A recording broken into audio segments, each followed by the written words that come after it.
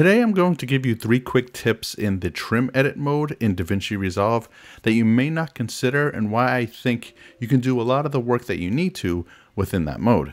Now let's start off with what is probably the most obvious reason why you would want to use the trim edit mode. If I wanted to shorten this clip right here, I could always grab the sides like this, maybe do something like this.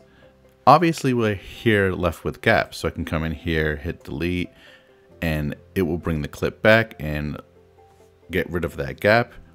Let me Control Z out of there. The other thing that we can do in this mode is have it do a ripple delete. The way you do that without changing the keystrokes is Control, Shift, and the bracket.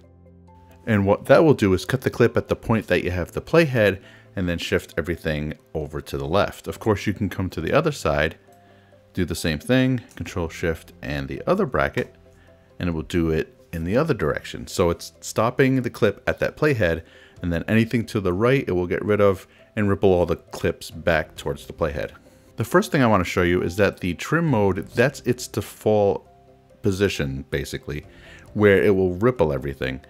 So by being in the trim edit mode, you can actually save some key commands. Whereas we were holding Control, Shift, and bracket, here I can press the keys Shift and bracket, and it will do the same exact thing. In reality, of course, you're just losing one extra key, but it is nice to not have to move your fingers all over the keyboard and just use 2 keys at the same time to perform essentially the same function. Now, this video isn't a review of what the trim edit mode really is. I do have another video that briefly goes over that in relation to another subject, so I'll link that in the description below. But the nice thing about being in this mode is you have options like slip and slide. So you can slide the clip that you wanted to. So let's say we wanted to move this into a different position. This is keeping the starting and ending points the same on the clip, but what you're doing is changing its position on the timeline. So the 4-up display will show you the end of the clip previous and the beginning of the clip following it. And then of course the other option that you have is the slip. So we can hover right in the middle, we'll have that icon. And if we do something like this, now the clips on either side don't change. You're having the same ending point on the clip before, beginning point on the clip following, but now you're changing what the starting and ending frame is on the clip. But my second tip is, let's imagine a scenario where you like this ending frame right here, but you saw something at the beginning. You may have accidentally cut this clip too short. What you can do is if you hover right near the edge, and what I'll do is drag my mouse to the left, we can actually extend it. Or if needed, we can actually make it shorter.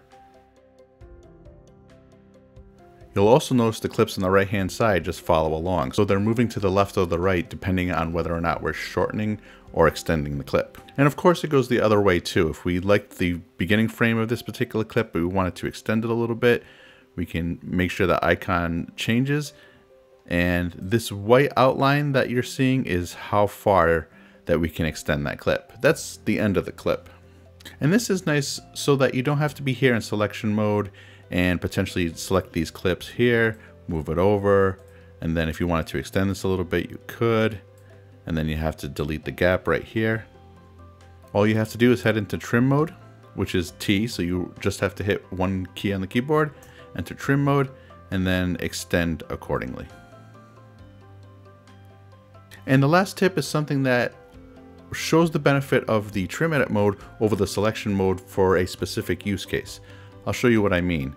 If I go back into selection mode, and let's bring up our 2 viewers here. So this is the clip that I have. Let me go ahead and click on this. That's our clip, and you can see our in and out points right here. Now, if I didn't like this and I wanted to make the adjustment here, you can actually control the in and out points and have it affect what's on the timeline right from this window. If I maybe like this when he turns around, I can hit I for in, and then maybe we can come back here. That looks good, so we'll hit O for out.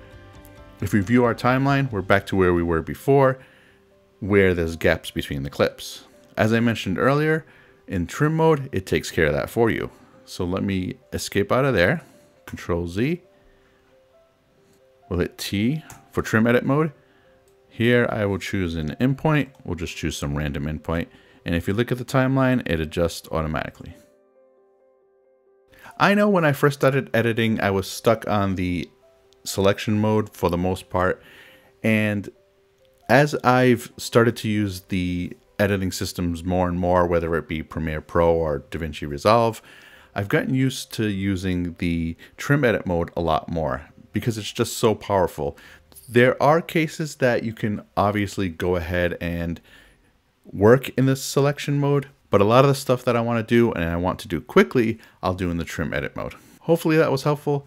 Thank you for watching. I'll put some playlists on the screen right now if you're interested in learning more about Davinci Resolve, and I'll see you in the next video.